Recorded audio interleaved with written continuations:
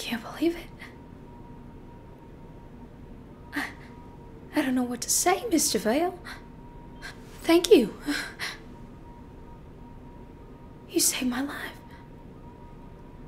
You know, the moment you came into my cell, I knew that everything gonna be alright. Before you go, will you tell Miss Venable I'm sorry? And I hope her neck is okay. Yeah. Wait, what did you say? I thought you said that you don't remember anything when you black out. So how do you know about her neck?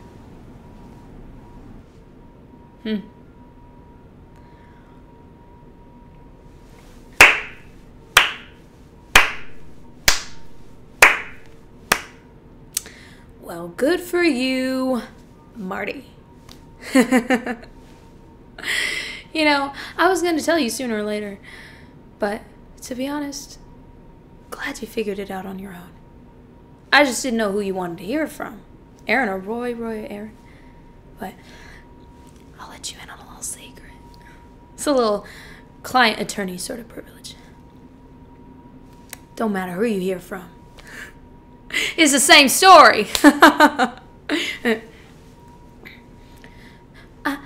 I just had to kill her, Mr. Vale. That cunt, Linda, she just got what she deserved. But cutting up that son of a bitch Rushman? No, that was just a fucking work of art. That was pretty good though, right? Yeah, I did get caught. So there never was a Roy. Jesus Christ, Marty. If that's what you think, I'm a little disappointed. There never was an Aaron, counselor. Oh, come on, Marty. I thought you would have figured it out there by the end.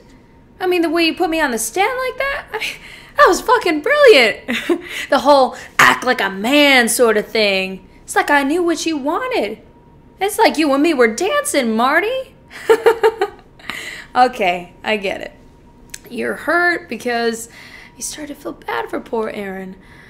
Well, love hurts, Marty. What else can I say? I'm just kidding, bud. Don't be angry.